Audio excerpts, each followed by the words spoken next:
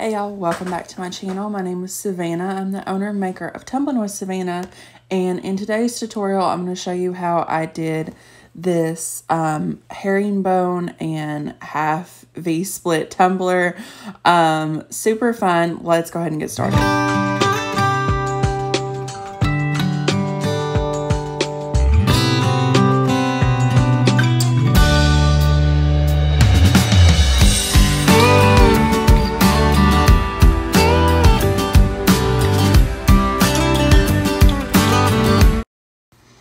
Okay, so I actually made this tumbler a couple months ago and it just wasn't what I wanted. So I stripped it and I was like, let's do it again.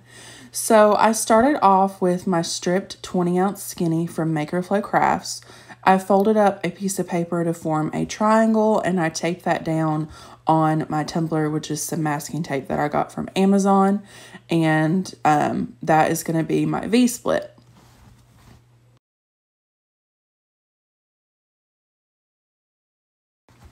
So now I'm going to go in and I'm going to form my herringbone pattern, and I'm going to use electrical tape with this just because it was the width of the size that I wanted my squares. If you had, you know, your painter's tape or whatever kind of tape you have, use whatever without however like the width you want your squares to be. In that first tumbler I did, they were a little bit wider, so I knew I wanted to go in with a smaller size tape. Talking way too long about the inch of the tape. Okay, so I'm going to start right up here at the corner and I'm going to lay down a strip of my electrical tape, and then I'm just going to go back and forth. Now, I had to do this a bunch of times. I got confused on how to do it, and that's how you can see my little tape mess over there. Yeah, I wasted like an hour of my life messing up my previous tape lines.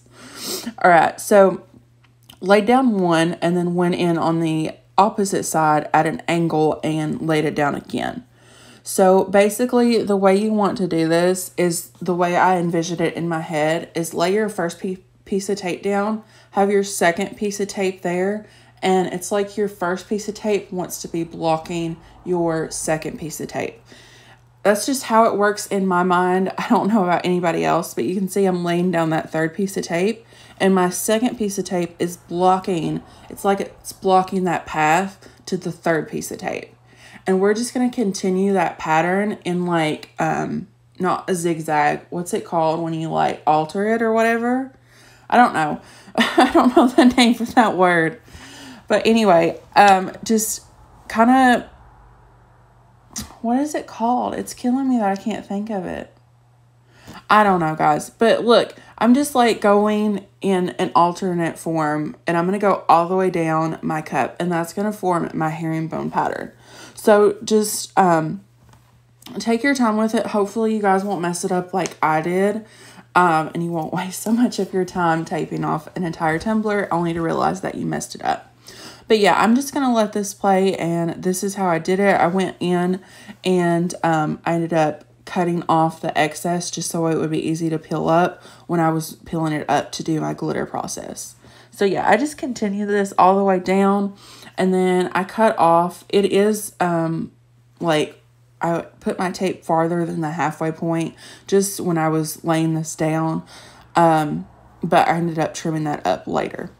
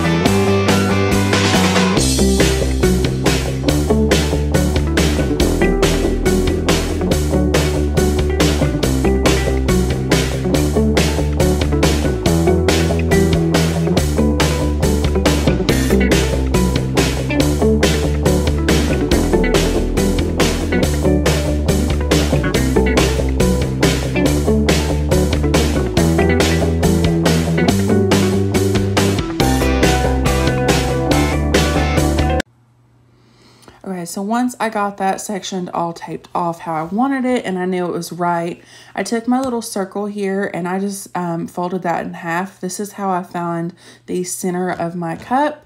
And we're just going to lay that down right there in the middle. And then I'm going to take some masking tape and tape off that center divide line.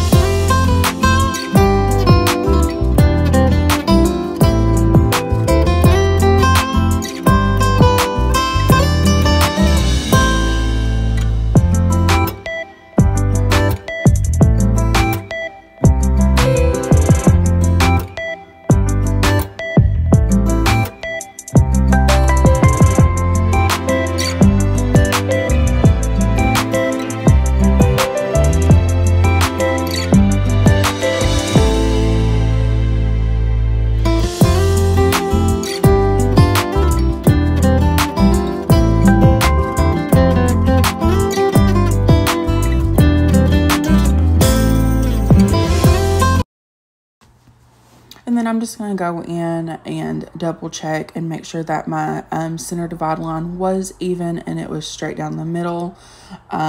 This was a cup that I was making for myself, so I wasn't like too concerned if it was absolutely spot on. If I was making it for a customer, I probably would get my measuring tape out and make sure, but it was mine, so I don't really care.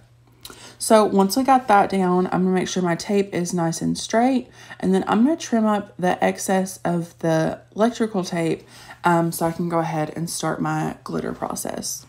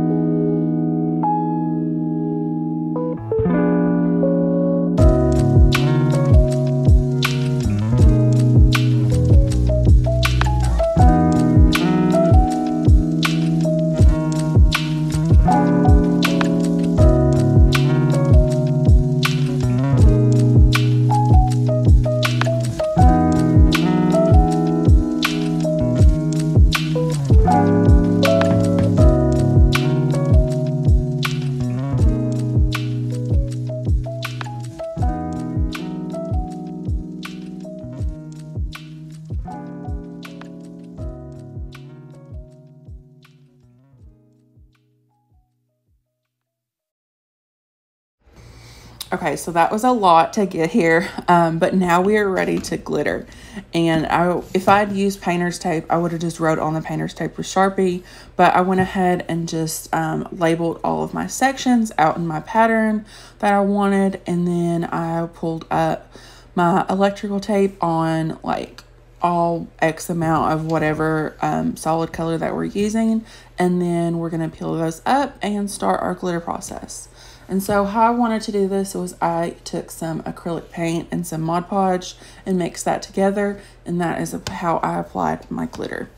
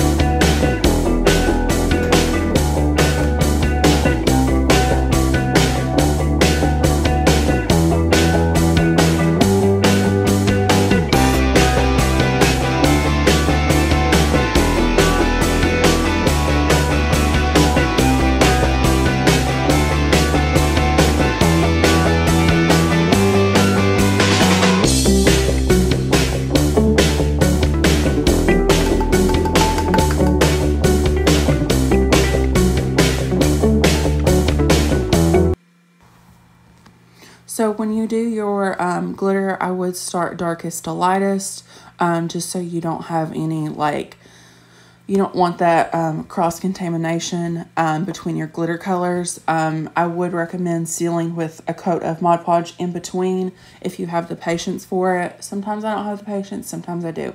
I don't know. But anyway, once I got all of my glitter colors coated on there, we were ready to move on to our next step.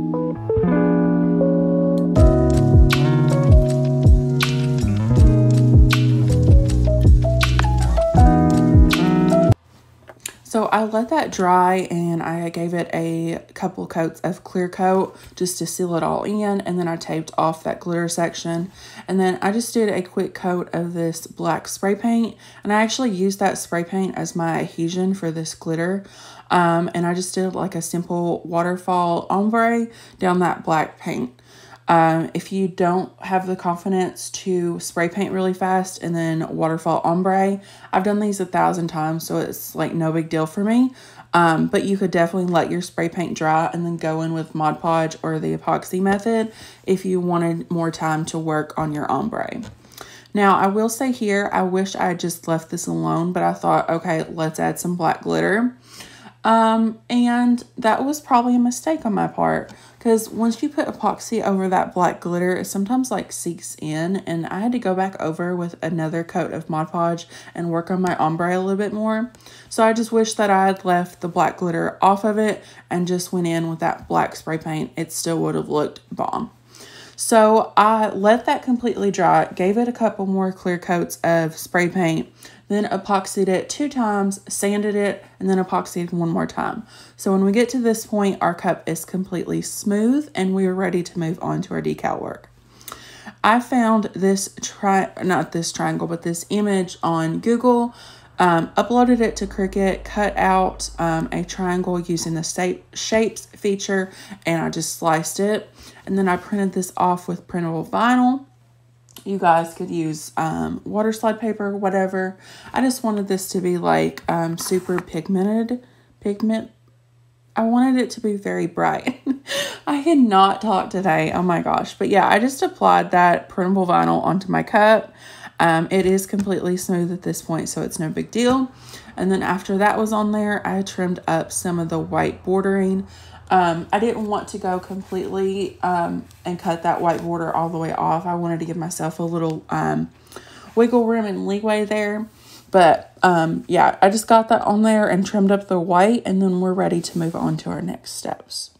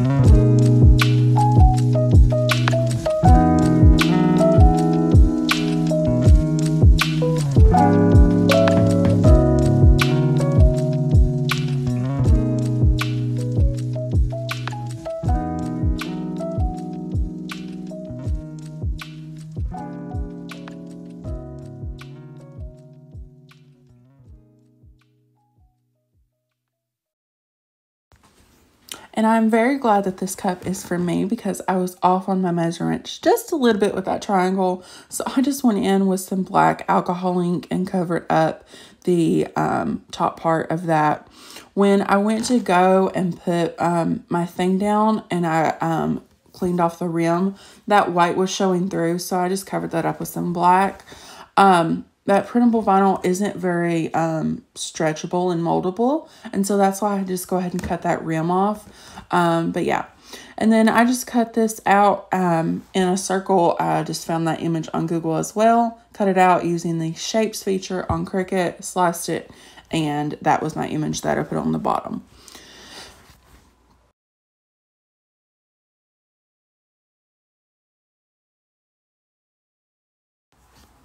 And this was one of the quotes from the show that I watched, The Handmaid's Tale. It says, "Don't let the bastards grind you down."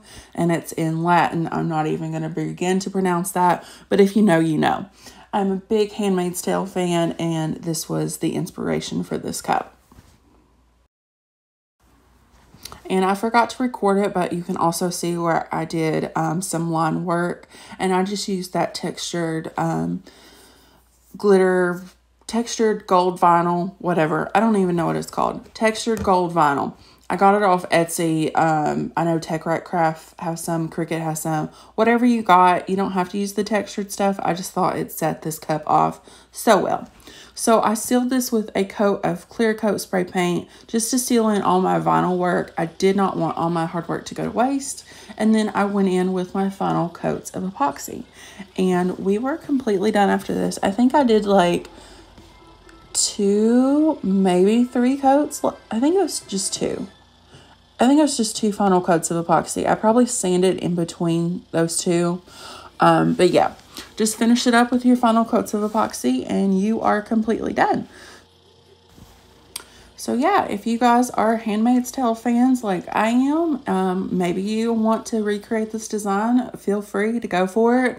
If you make something similar and change up the color or the patterns or anything like that, tag me on social media. I want to see all of your guys' creative work. I know you guys are going to rock this. If you have any questions, drop them down in the comment section. You know I'm going to help you out. Join our Facebook group. It's Tumbling with Savannah, Tumbler Makers Community. And we will see you guys very soon. I don't know how many more videos I'm going to be able to make, especially on a consistent schedule. I'm getting ready to go to nursing school, so I'm going to be preoccupied. But I'm still going to try to produce some content. It's just going to be here and there. But yeah, I hope you guys have an amazing day. And I will see you guys hopefully very soon.